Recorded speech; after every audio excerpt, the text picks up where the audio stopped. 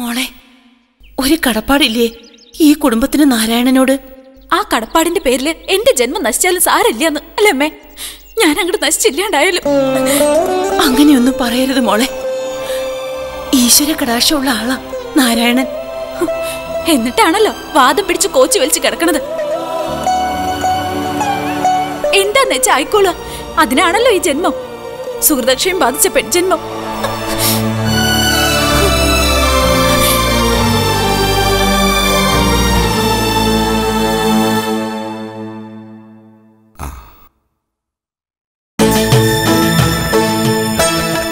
ഗൗതമിയം പൂർണ്ണമായും ഹൃദിസ്ഥമാക്കി അല്ലേ? ആവുന്നത് പോലെ ശ്രമിച്ചിട്ടുണ്ട് ഇളയച്ച. സമർത്ഥൻ. മതിലകത്തെ ഗുരുനാഥന് ക്ഷേമം തന്നെയല്ലേ? അതെ, ഇളയച്ചന്റെ ദീനം മാറിയ കാര്യം മതിലകത്തും അറിഞ്ഞിരിക്കണു. അങ്ങനെ ഒരു ഈശ്വരാനുഗ്രഹം ഉണ്ടായി.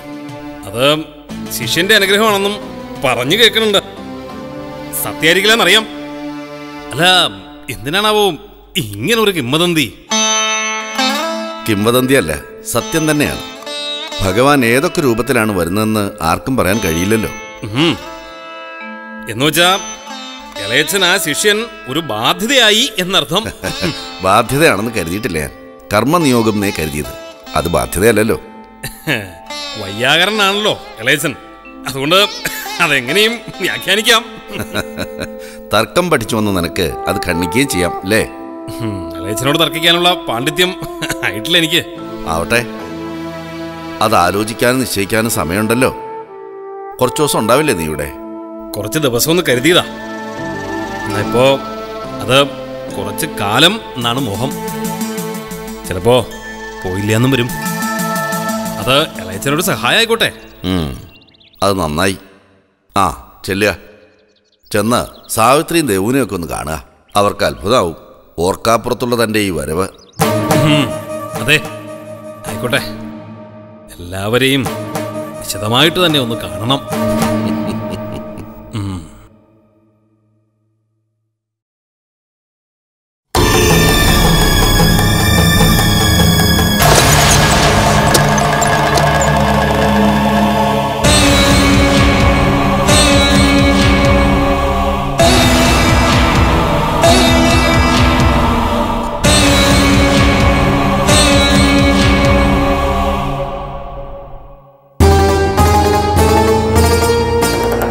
മേൽപ്പത്തൂർ നാരായണൻ അല്ലേ? ഇവിടെ വന്നപ്പോ കേട്ടറിഞ്ഞു വിശേഷങ്ങള്. എന്നെ മനസ്സിലായിട്ടുണ്ടാവില്ല. ഞാൻ ദേവദത്തൻ. നേരിട്ട് കണ്ടിട്ടില്ലെങ്കിലും പറഞ്ഞു കേട്ടിരിക്കണോ? അപ്പൊ അറിയാം. ഒരു കാര്യം ചോദിച്ചോട്ടെ, എന്തിനാ ഇനിയും ഈ വീട്ടുകാർക്കൊരു ഭാരമായിട്ട് താനിവിടെ കഴിയണേ? എന്തെങ്കിലും എഴുതിയുണ്ടാക്കാന്ന് വെച്ചാൽ അതിനും കഴിവില്ല. എന്നാ ഗുരുനാഥന് വേണ്ടി എന്തെങ്കിലും ജോലി ചെയ്യാന്ന് വെച്ചാൽ അതിനും നിവർത്തിയില്ല.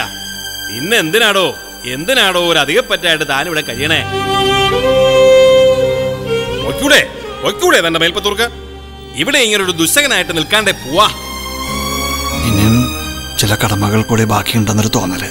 ഓഹോ, ഇനിയും കടമകളോ? എന്ത് കടമകളാണാവോ? അതും വാദം പിടിച്ച് ചുരുണ്ടിരിക്കണ ഈ ശരീരം കൊണ്ട് എന്തു മഹാകർത്തവ്യങ്ങളാണോ ഇയാൾ ചെയ്യാൻ പോണത്? നേരുപർവ്വതത്തിൽ നിന്ന് മൃതസഞ്ജീവനി കൊണ്ടുവരല്ലോ. അതും കൂടി ചെയ്തു കൊടുത്താൽ മതിയല്ലോ. ആ ഗുരുനാഥൻ ചിരഞ്ജീവിയാവൂലോ. എന്നോടെങ്ങനെ ദേഷ്യപ്പെടാൻ? ഞാൻ എന്ത് അപരാധ ചെയ്തെന്ന് എനിക്ക് മനസ്സിലാവണില്ല. മനസ്സിലാവണില്ലെങ്കിൽ ഞാൻ മനസ്സിലാക്കി തരാം. വേദവും ന്യായവും വ്യാകരണവും പഠിച്ചാലും മനസ്സിലാവാത്ത ചില കാര്യങ്ങളുണ്ടല്ലോ, അത് ഞാൻ അങ്ങോട്ട് മനസ്സിലാക്കി തരാം. തന്റെ മനസ്സിലെ മോഹം നടക്കൂന്ന് ആശിക്കേണ്ടതാൻ. ഇവിടത്തെ ദേവൂനെ സ്വന്തമാക്കാനുള്ള തന്റെ ശ്രമം അത് ഈ ജന്മത്തിൽ നടക്കാൻ പോണില്ല.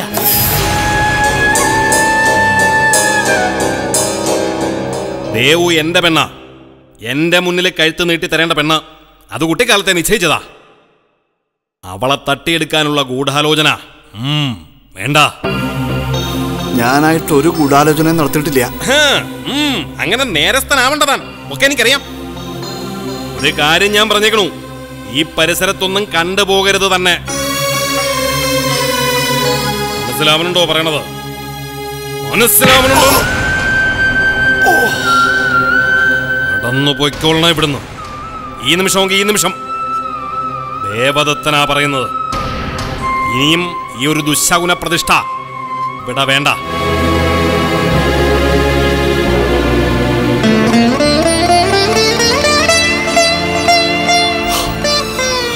ഭഗവാനെ, അനാഥരക്ഷക കൃഷ്ണ, ഗുരുവായൂരപ്പ.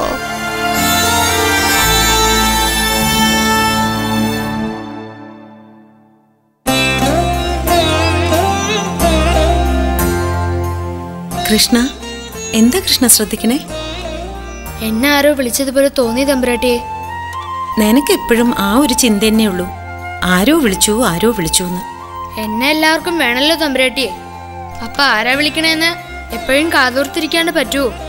ആ അതും വിളിച്ചാ വിളി കേട്ടില്ലാച്ചാ അതും ഒരു കുറ്റം തന്നെയാണേ. അസത്തെ അടുക്കള കേറി എല്ലാം അശുദ്ധാക്കിയല്ലേ? നിന്റെ അച്ഛൻ തിരുമേനയുടെ ഇല്ലത്ത് ഇതാണോ പതിവ്? കന്നാലി ചെക്കന് ഇല്ലത്തെ അടുക്കളയിലെ കഞ്ഞി കൊടുക്ക? എഴുത്തി, അത് ഇവൻ കുളിച്ച ഉടനെ എങ്ങോട്ട് വരേണ്ടായേ? എന്റെ ഈശ്വര, ന്യായം പറഞ്ഞ കേട്ടില്ലേ? കന്നാലി ചെക്കൻ കുളിച്ച അയത്തില്ലാണ്ടാവോ? അതും ഇല്ലത്തുള്ളവര് കഴിക്കുന്നതിന് മുമ്പ് വിളമ്പിയിരിക്കുന്നു.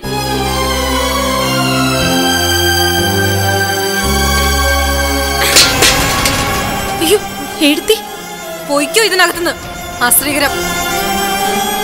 കുഞ്ഞുട്ടേട്ടാ, അച്ഛ ഒന്ന് ഇത്രയിടം വരിക. അടുക്കള ആകെ അശുദ്ധമാക്കിയിരിക്കണു. എഴുത്തി, അവൻ കുട്ടിയല്ലേ, വിശന്നപ്പോ ഓർത്തു കാണില്ല അടുക്കളയിൽ കയറാൻ പാടില്ലാന്ന്. അപ്പോ നിനക്ക് ബോധമില്ലേ? കിണ്ണവും വെച്ച് വന്നിരുന്ന് വിശക്കുന്നു പറഞ്ഞപ്പോ വേറൊന്നും ഓർക്കാണ്ട് ഞാൻ വിളമ്പി കൊടുക്കുകയുണ്ടായേ. അതൊന്നും അല്ല കാര്യം. ഇല്ലം നശിപ്പിക്കാൻ ശുദ്ധി ഇല്ലാണ്ടാക്കണമെന്ന് നിന്റെ ആ ദുഷ്ടമൂർത്തി പറഞ്ഞു തന്നിണ്ടാവും. എന്താ ധാത്രിയെ, നിന്റെ ഒച്ച പഠിപ്പിനേൽ കേക്കാലോ. എന്താ ഇവിടെ ഗൗരി വല്ല വശക്കേട് കാട്ടിയോ? ഒക്കെ അശുദ്ധാക്കിയിരിക്കണു. ആ കന്നാലി ചെറുക്കനതേ ഇവിടെ പിടിച്ചിരുത്തി കഞ്ഞി വിളമ്പി കൊടുത്തിരിക്കണു. അതും അച്ഛൻ കഴിക്കണതിന് മുമ്പ്. പുണ്യാഹം തെളിക്കാണ്ട് ഒരു വഹ കഴിക്കാൻ പറ്റില്ല. എന്താ കഥ? ഗൗരിക്ക് എന്താ ബുദ്ധിപ്രമം വന്നു പെട്ടോ? അല്ലാണ്ടെന്താ ഇങ്ങനെയൊക്കെ കാട്ടണേ? എന്താ എന്റെ കുട്ടിയെ ഇങ്ങനെയൊക്കെ പെരുമാറണേ? ഇത്രയും സ്നേഹവും വാത്സല്യൊന്നും ആശ്രിതരോട് വേണ്ട. അവനവന്റെ നില മറക്കാണ്ടിരിക്കുക. അതെങ്ങനെയാ നിലം മറക്കാൻ ഉപദേശം കൊടുക്കണത്? ഇവള് പൂജിക്കുന്ന വിഗ്രഹം തന്നെയല്ലേ? അത് ഈ ഇല്ലത്തുനിന്ന് എങ്ങോട്ടെങ്കിലും മാറ്റിയില്ലെങ്കിൽ ഈ ഇല്ലം മുടിയും. മതി, ഇനിയിപ്പോ ഒന്നും രണ്ടും പറഞ്ഞിട്ട് എന്താ കാര്യം? ചിട്ടവട്ടങ്ങൾ തെറ്റിക്കാതിരിക്കുക. മതി നിന്റെ വിഗ്രഹ സേവയും കൂടോത്രമല്ല. ഈ ഇല്ലം നശിക്കാതിരിക്കണമെങ്കിൽ എല്ലാം നിർത്തുക.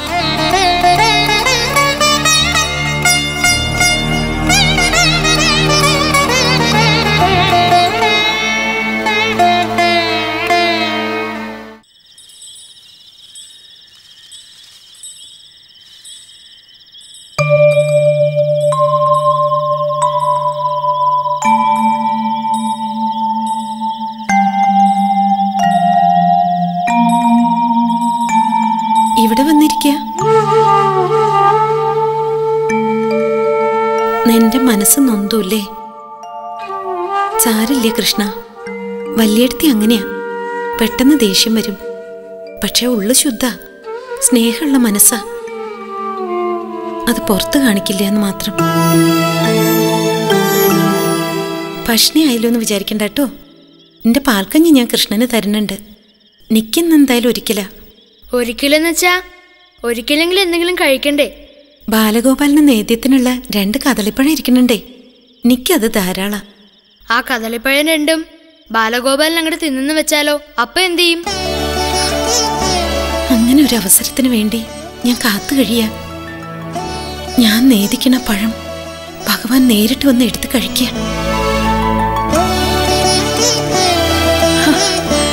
ആലോചിക്കുമ്പോ തന്നെ ദേഹാകെ കുളിര് കോരിയിടുക. അങ്ങനെ ഒരു ഭാഗ്യം ഉണ്ടാവോ എനിക്ക്? ഗൗരിത്തമ്പരാട്ടിയുടെ ഈ ഭക്തി കാണുമ്പോ അങ്ങനെ എന്തെങ്കിലുമൊക്കെ ഉണ്ടാവുന്ന എനിക്ക് തോന്നണേ. കളിയാക്കണ്ട, ആത്മാർത്ഥായിട്ടാ ഞാൻ പറയണ. ആ പഴം ഉണ്ണികൃഷ്ണൻ വന്ന് കഴിക്കാന്ന് വെച്ചാ നിന്റെ വയറ നിറയെ കൃഷ്ണ. പിന്നെ നിക്കെന്തിനാ അത്താഴം? തമ്പുരാട്ടി എന്ന് ഒരിക്കലാ അച്ഛാ, നിക്കൂ എന്ന് ഒരിക്കല. അയ്യോ അത് വേണ്ട. നീ എന്തിനാ അത്താഴ പഷ്ണി കിടക്കണേ? എന്നാ പിന്നെ ഇന്നില്ലത്ത് എല്ലാവർക്കും ഒരിക്കലായിക്കോട്ടെ. എന്താ ധാത്രി തമ്പുരാട്ടി ചെയ്തേ? അന്നോ ഇങ്ങനെ വലിച്ചെറിയാൻ പാടുണ്ടോ? എന്റെ മുത്തശ്ശി പറയാറുണ്ട്, ഒരു വറ്റി കളഞ്ഞ അതിന്റെ ശിക്ഷ 7 പഷ്ണിയാന്ന്. ആ കണക്കിന് ധാത്രി തമ്പുരാട്ടി എത്ര പഷ്ണി കിടക്കണം?